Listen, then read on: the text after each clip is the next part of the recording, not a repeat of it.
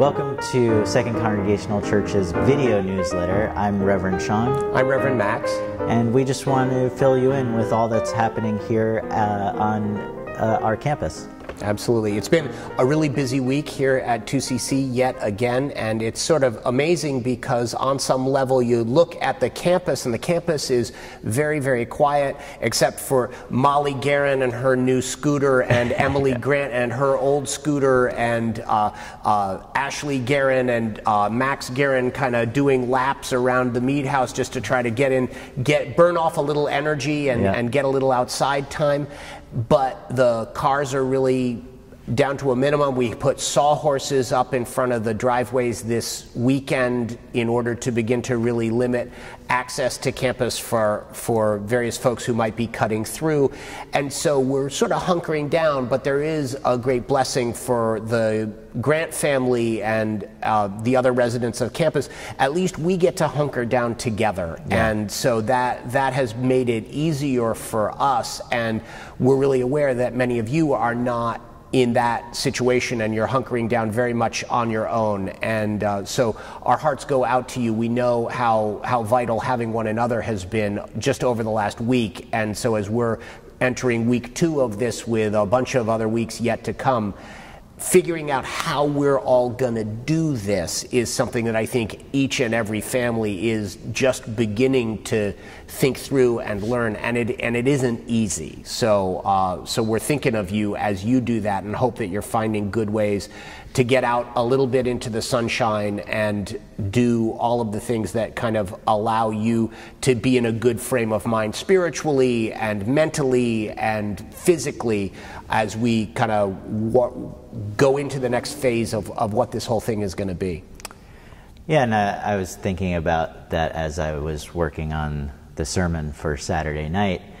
I had plans to write something theologically deep, but and I still do, but it's in a different way. It's more of I'm leaving my house to come over here to the office and write, and here my wife is homeschooling our son, who everybody knows is has a little extra energy and likes to do what he likes. Yep. And my daughter's exercising and doing some gym work. The teachers sent a lot of curriculum home with parents. Right, including PE curriculum, which I was sort of like, hey, thank you actually for that part. That would not have been obvious to me, and yet I'm glad somebody knows my child, because my child has needed that, and Molly too, probably. I just hope next week it's not dodgeball. No, I still have issues from dodgeball. There's always that guy that's throwing at always that guy. It's like, are you Roger Clemens? Absolutely. But yeah, I was observing that, and it made me think of just how everybody's adjusting. Yeah. Life does that to you. Mm-hmm. Sometimes you have a plan, and then life throws you. Speaking of throwing things, a curveball that you just can't hit. Yep. And I was thinking about just how God had worked with human beings, and it wasn't always an easy process. It's a really big book because there were so many deviations, so many different directions, and it's so interesting that God ends up. Where does God end up? At least according to our story. Right. Here. Right. He throws up his hands and says, I got to get off this throne. Right. And come down there and figure out. And what does Jesus do for most of his life? Right. Yep. He lives. Yep. Simply lives. And that is why, to me, seeing my wife adjust to everyday life reminded me of why Christ is my Savior. Because he lived everyday life and found a way to make it divine. And to make even bad things positive. I was looking at the cross one day in the chapel, and it's lit up, and I said, "Oh my, that cross also is the symbol of positivity." Yeah, that's literally, right. A positive symbol. how can somebody take a cross, an instrument of death, and turn it into something positive? Well, Max is going to tell us in a couple weeks, right? Right here. Well, here's hoping. Right, Easter is around the corner, and Easter is the day when the church really proclaims that par excellence. Right. That's what people. That's why people come. And the church, we sometimes forget in the day-to-day lives that we lead. The reason that the church exists is because of Easter. And so Easter is this day when the church proclaims all of the hope that we find for the future, based on who Jesus is and was. And so connecting with that, reconnecting with that, hearing and living that is something that we are invited to do each and every day in different kinds of ways. And yet on Easter Sunday, this is a day when the church lifts up just how important that kind of proclamation is for our ongoing life as people of faith. And so it is a really, really wonderful day, and we're beginning to put the finishing touches on our own plans for what that is going to entail in this new context. But I actually want to come back to one thing that you're saying as you're kind of getting your head around what the sermon is going to be for Evensong on Saturday night at 5 p.m. The thing I think is really interesting is, kind of where is God in this moment, and how do Christians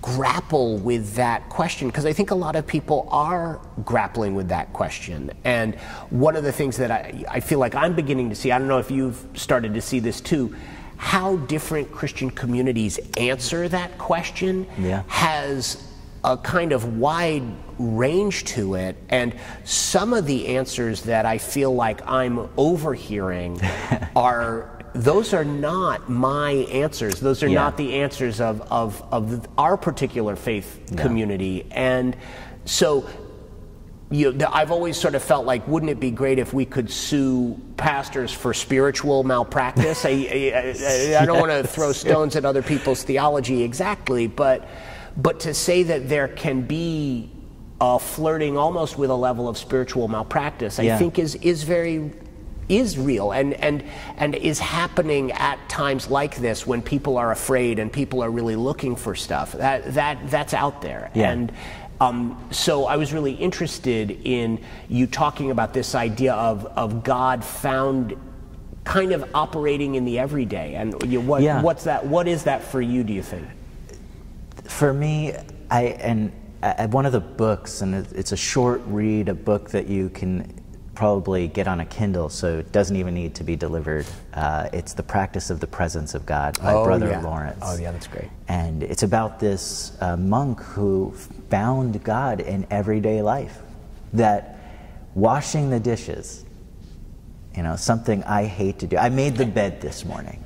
Ashley's probably going to just put an asterisk. That's only the second time he's done that in the past couple of weeks. Right. No, it's probably the second time in your marriage, right? The first was the day after your wedding, and now is like time number 2. Right? No. I'm finding I would gladly sit and meditate for 40 minutes and pray, and I'm just being introduced through everyday life, just watching how now everybody's kind of close quartered, so you get to see them a bit more. And I thought, what's the best way to start my day? Is it to sit down for 30 minutes and try to find God in my prayer and meditation, or what if I made the bed? And took one chore off the list. That's right. And I found God in that moment. That's great. And Brother Lawrence is such a wonderful classic voice to listen to in this moment. And you've read it more recently probably than I have, but what I remember from when I encountered that book for the first time is this idea that whatever you do it as if it were for Jesus. Do it as if it were for Christ, with the sort of the implication, because it is. Yes. You know, it's the Christ in every person that we're looking to greet and looking to connect with and looking to serve. And so when you wash the dishes, you know, if Jesus came down bathed in golden light and said, you know what I really need, Max Grant, I really need for you to wash the dishes, I would be more than happy to do that very thing. And the point is, guess what? That's exactly what Jesus is doing. We may not have the lens that sees that, but this work of the everyday is so very important, and Jesus is in those kinds of details, and there's such a great opportunity now to practice that kind of spiritual discipline and to look for God in those moments. I think that's great. This is a good sermon. I'm going to have to listen to this very closely when you preach it. The other thing that I think is true for those who kind of come into this moment and look for God in different kinds of ways, you're going to encounter in popular culture a lot of Christian voices who will say right now that this reflects our failure to be faithful to the laws of God as they are outlined in Scripture, that because society no longer takes God seriously, because we don't pray in our schools. We don't pray in our schools because of sexual orientation being something that is no longer mandated according to scriptural lines, which is not that simple. Let me just say that right up top. Nevertheless, because of that, God has withdrawn his protective hand, and who could blame God, after all, that God is doing this?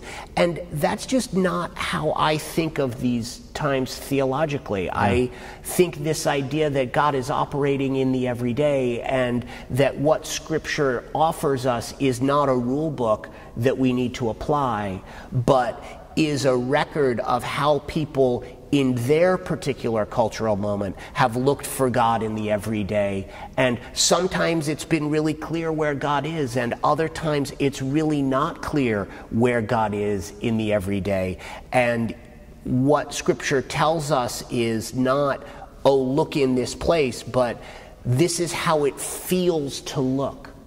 And this is what it feels to find God in these moments. And I think that way of reading Scripture is more helpful for us now, and doesn't have that kind of just boil it down top to down. And the top down thing is part of that for me, and also the this idea that this is a rule book that we should simply follow. There's nothing simple about a faith life.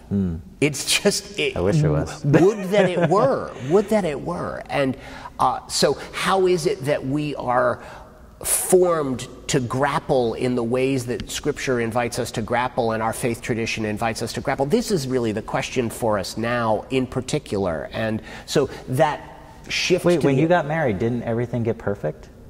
The part that Liz did, that part got perfect. Because I thought when I just believed in God, everything got better. Absolutely right. Absolutely right. Right. All I need to do is... And we're referred to as the bride of Christ, right? Absolutely, that's right. Yeah, there is this notion that I think a lot of people have, that when I come to believe, now I'm just sort of shooting free throws till the buzzer, right? You know, I don't hate anybody anymore. Right, I will die. I know where I'm going. Like my back is... Right, everything's great now. And that doesn't last for very long. No. It doesn't. The honeymoon. It's the honeymoon phase. It is the honeymoon phase, and it doesn't last. And yet, our traditions teach us that something more durable is possible for us, but it takes longer. And in point of fact, it's more beautiful. Yes. And more meaningful, and that we get to grow in life, and God is with us in that growing. Yeah. And maybe even God is growing too. And that is the thing to embrace about that. How is this an opportunity for growth? How is any moment in our lives something with so much to teach us? And I think those are great questions to be asking. I was reading Psalm 23 this week. Oh, yeah. And my eyes shifted over to Psalm 22 by accident. Ah, yeah. It's that famous passage that begins, my God, why have you forsaken me? Yeah. It's very interesting that comes right before Psalm 23. Oh, I've never thought about that. That's really interesting. Overshadows it in the sense that how David came to this conclusion of where God was, that he had cried out to the point, and it's Psalm 22 gives you permission to question what God is up to. Absolutely. And David's conclusion, as he's yelling at God, he says, I almost slipped. I almost forgot. If I look back at Israel and where we've come from, if I look back at my own life and see that despite the shadows and pastures I have walked, I am here right now. That's right. Yeah. And David says, there you are. Right. He does, that's right. And he writes that psalm. And so as we pray, Max, how do you orient your prayer? When you're asking for prayer, oh, it's a good question. Are you saying, God, fix this? Yeah. You've worked in hospitals. Right, I've worked in hospitals. I have a dear friend who is a UCC pastor in Pennsylvania now, who's a chaplain and a chaplain supervisor, Reverend Lynn Mikulak, and she's one of those just wise people that you get to meet in life. And one of the things that she says that I have really been keeping in mind lately is she really tends not to pray for outcomes. She doesn't tell God how she needs God to be fixing things. And she has tried to cultivate in her own life a discipline around looking at where God might be in the everyday of a hospital, which is to say in the, for many of us, strange netherworld between life and death that is represented in a hospital and its everyday functioning. There is an everyday quality of how is God present in the work of nurses? How is God present in the work of doctors, all these people who bring their various skills to this work of healing, and how is God operating in those people, through those people, and in those moments? And that's not to say, so God, do this, but just to say, God, how can I sense more deeply your presence in this working, and in all of the ways in which you are kind of filtering through these places. And I'm really very moved by that. I'm very moved by this idea of, if we shifted away from outcomes and what we want, do we develop the eyes to begin to see how God is already working? And it seems to me that's very, very important as a way that we continue to learn about where God is in our lives, especially in the hard moments. And so I find myself really, really thinking about that. And I would be interested to hear how you guys are praying right now, and what you are thinking about, and how prayer is connecting with God for you. Speaking of which, it's probably about time for us to say some of the prayers that we have on our hearts today. And so I invite you to come into a moment of prayer, and I'll begin, and then Shawn will Max, finish us off. When you're done praying for it, could we, before I finish up, could we leave just a little space for the person listening? Oh, that's a great idea. To throw it in. So your prayer is going to be sandwiched right in between two pastors' prayer. That's right. His is really he's like the anchor man for the prayer, so this is good. You're getting your word in, all right? Okay. Let us pray. Let us pray. Holy One, for all the ways in which you are with us in the everyday, we give you thanks. For all the ways in which we learn to look at those who sustain us, those who do the work of healing, who do the work of teaching, those who feed the hungry, those who reach out to the lonely and to the lost. Lord, you teach us that anyone who reaches out to the least of those among us reaches out to you. And so as we practice your presence in our midst, help us, Lord, to grow as people who see you and understand all that is sacred, even in this time, especially in this time.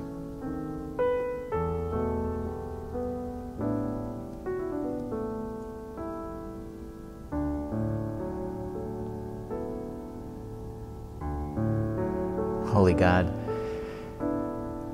Max and I get lots of emails, texts, and those people know who they are.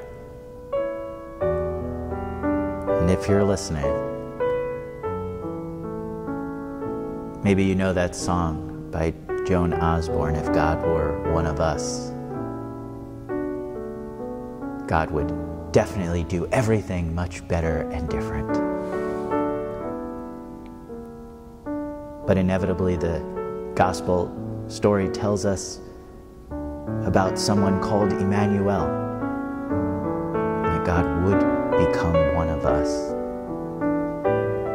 go to work like one of us, grow up like one of us, go to school like one of us,